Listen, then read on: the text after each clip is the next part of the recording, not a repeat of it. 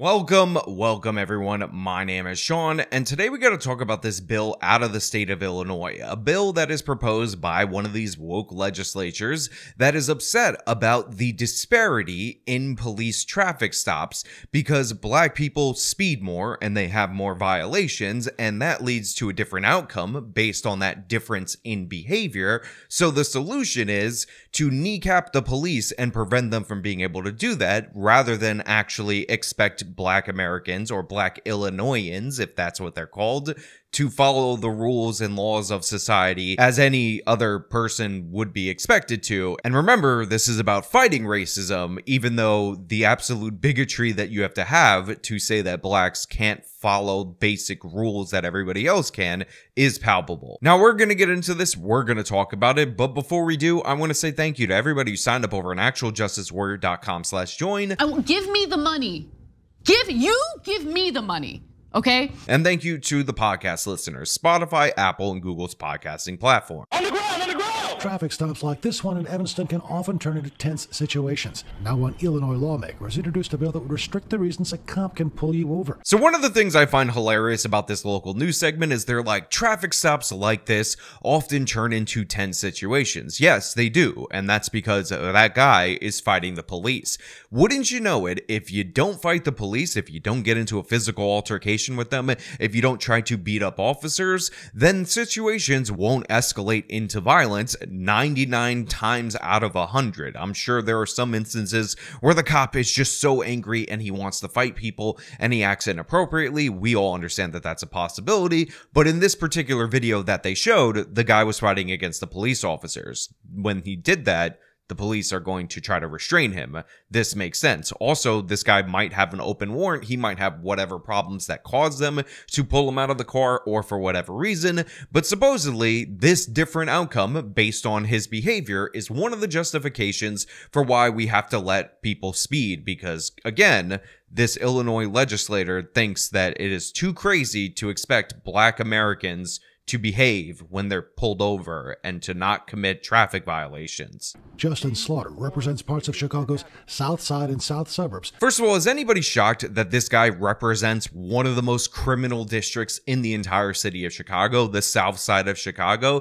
Is anybody surprised by that? Is anybody confused by that? Is anybody thrown off by that? He is actually quite literally representing his constituents quite well right here, because he happens to have disproportionately a high rate of criminals, a high rate of people who get into altercations with police, and rather than addressing the problems within his district, he's decided to change the laws so that the people within his district can't be held accountable, because he can't lose voting base because the people in his district are sent to prison. He can't expect anything from the people in his district. He has to pander to them 24/7 all day, every day. Has introduced HB 4603. That would change the motor vehicle code to prohibit police stops for minor offenses like failing to display license plates or expired stickers, excessively tinted windows or defective mirrors, bumpers, or windows. Now, this insanely stupid bill, this ridiculous, absurd piece of proposed legislation that is meant to pander to the criminal, has one thing on that list, because I'm the most fair person in the United States of America, that I can hear an argument for, that I can kind of get behind, and that is the excessive tint provision. And the reason why I can get behind this is because as long as it's tinting from the outside, like it doesn't obstruct somebody's view from the inside, I actually think it's none of the government's business who I have in my car or what I have in my car from a normal, regular, ordinary situation. Obviously, this becomes a security issue, and I understand why this happens if I am to be pulled over. But the thing is, you're supposed to have a system that does not set up to be observed or surveilled by the police just willy-nilly. So this is the one out of all the lists that you can make an argument for. But the other ones, they're just pro-criminal legislation. I mean, right at the top, it's so absurd. The number one thing on that list is failure to display registration plates or tickets. So one of the most obvious things about this is that this is meant to protect car thieves. This is meant to protect criminals. Also, it will have the downstream effect of helping people avoid tolls, because a lot of tolls are charged via the plate. That's the new thing that they're installing in all these major metropolitan areas, and you removing the requirement that you have a license plate on your vehicle, and that being a pull-overable offense only protects people who are criminals who stole a car and took the plate off so that you can identify it, or people who are trying to evade tolls. And I hate tolls, and believe me, I want to get rid of a lot of these toll roads, but the fact of the matter is, you can't have it. I mean, imagine you have an Amber Alert. Somebody kidnaps a child. They load them up into an SUV or a car or whatever, and then they take their license plate off, and you see the car. You're a police officer. Same make, same model, but the plate's removed. Now, normally, you'd be able to pull that person over if the plate matched your description or if the plate was removed, but under this bill, you gotta let that kid get kidnapped, go off and get tortured, because God forbid you would expect a car to have a license plate on it. What an evil white racist you are. I can't believe you're in favor of racism, you evil white racist cop. Now, by the way, I did notice on this list, there's an excessive exhaust thing that actually might be even more defensible depending on what it is than the tinted windows thing. But the other things on this list where you have expired tags, unsafe bumpers, unsafe windshield wipers, and all these other things that cause safety hazards are ridiculous and absurd on its face. But of course, you gotta do this because God forbid you get numbers, you get outcomes based on disparate behavior, and you actually have to face the reality that certain groups of people act and perform differently throughout our society. So the best thing that you could possibly do is just avoid allowing that to happen. Protect the criminals at all costs and just legalize a bunch of traffic violations in order to do so. But the most controversial part of the bill involves stops for speeding that would not result in misdemeanors or felonies. In Illinois, that means speeding 25 to 35 miles an hour over the limit. Now look, I'm of the belief that one of the things that they do in a lot of these major metropolitan areas is lower the speed limits on the highways to the point where you have to go over the speed limit, and they could pull over almost any driver on the highway for that. However, this actually applies to residential areas. If you think about that, it could be you're in a 30-mile-an-hour speed zone in a residential area, and somebody's going 50 and we can't stop the vehicle. I mean, just think about how absurd that is. You're in a residential area, you're walking with your kids, and all of a sudden the Kia boys roll down past you. They're going 65 miles per hour in a 30 zone. They have no license plates, and the police are nearby, and they just have to let it happen. They just have to let them blitz down, possibly kill your kids, possibly kill your neighbors, possibly crash into a home, kill themselves, crash into another car, because God forbid that we pull those people over, we find 4 young black men in that vehicle, because that would lead to a disparate outcome on our statistics. Again, absolute absurdity. They're taking away every aspect of law enforcement piece by piece, and make no mistake about it, if they get away with this today, they will take something else away tomorrow. This is insanity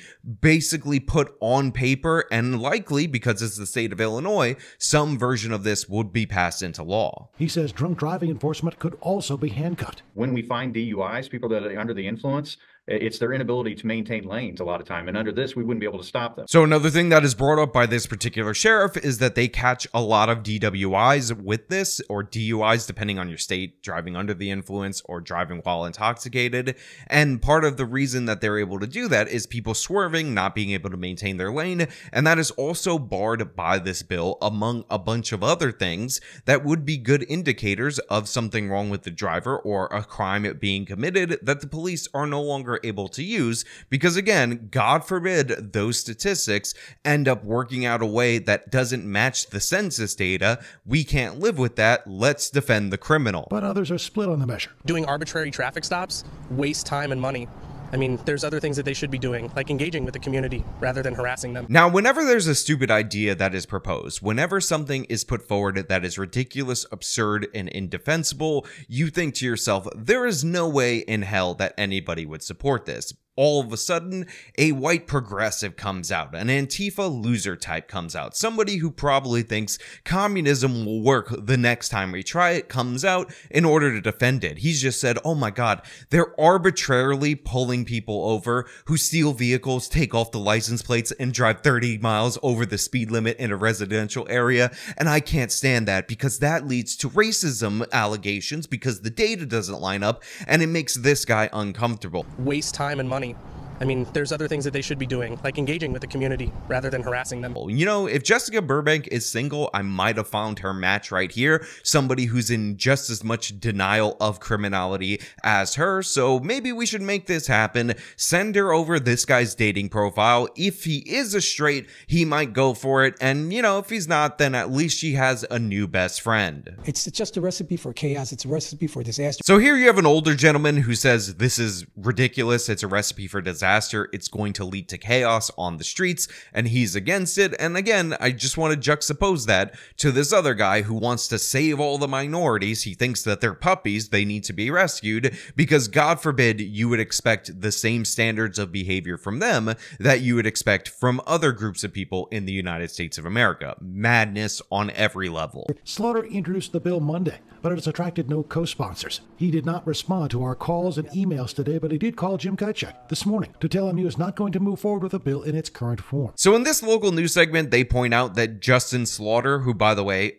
perfectly named person. He is the representative for the South Side of Chicago. He is clearly and obviously pro-criminal, trying to figure out ways to keep criminals on the streets for longer so that they could eventually murder somebody. A+, living up to your namesake right there, Justin Slaughter, and I really appreciate you for that. But they're saying that he won't go forward with this piece of legislation. They're saying that in its current form, because it's attracted no co-sponsors, he's not ready to push it forward. But the thing is, this segment leaves out what the truth is behind the issue, what the goal of this was, and it was to start a conversation about racial bias in traffic stops, which is what I've been saying all along, but I just want you to see the quote for yourself. In a statement, Slaughter said, quote, "For decades, Illinois has wrestled with the challenge of racial bias in traffic stops and the disparate outcomes that are too often the result. At no point in this effort has anyone's goal been to take away the tools police need to keep communities safe." So yeah, that's his quote. He wants you to know that this is about the stats. He doesn't like the end result, even though it's based on the behavior of these different groups. But to put the cherry on top, the one little extra piece that is added to this bill is as follows. The bill would also make any additional evidence of other crimes that was found during a traffic stop for one of these minor offenses inadmissible in court. Yeah, that's right. So if you pull somebody over, no license plate in the city of Chicago, oh wait, you can't do that anymore. I guess they have to go 50 miles over the speed limit, and you find evidence like a dead body, all these illegal guns that tie to additional murders. Guess what? Not admissible in a court of law, because even though he says it's totally 100% not about infringing on the police's ability for public safety, it 100% is. It's 100% pro-criminal. If you have good probable cause in order to do a vehicle search, or you get somebody to consent to a vehicle search, thus making it legal, then yes, you should be able to use that evidence in a court of law. But this bill takes that away because, God forbid, we overlook any possible way that you could lock up a criminal and don't reverse that immediately. Look, a lot of people want to pretend that these fringe ideas only exist in academia, or they only exist in online left-wing media, or on social media, or from Antifa losers, or people like that. But in reality, these people are in office. These people have power. And just because we noticed this change because it was so dramatic and so absurd, doesn't mean that right now where you live, that a legislator isn't pushing for this or hasn't already passed this kind of bill or something similar to make you less safe and cater to the criminal just that much more in your particular area. Monitor your local government, people. This is what they're doing when they think you're not looking. Monitor your state government.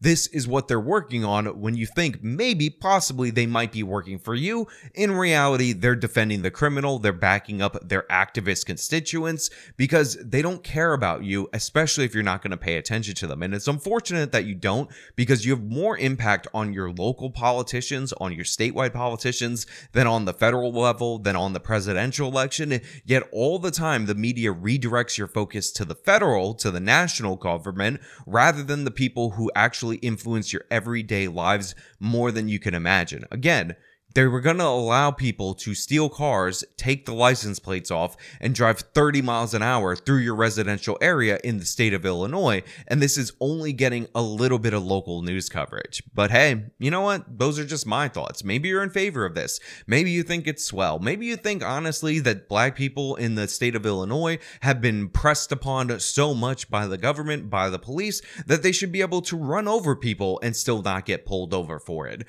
Let me know your thoughts down in the comments below. If you liked this video, show them by leaving a like, subscribe for more content, follow me on my social medias, support me via the support links in the description of this video. This has been me talking about this insane Illinois law. Till next time.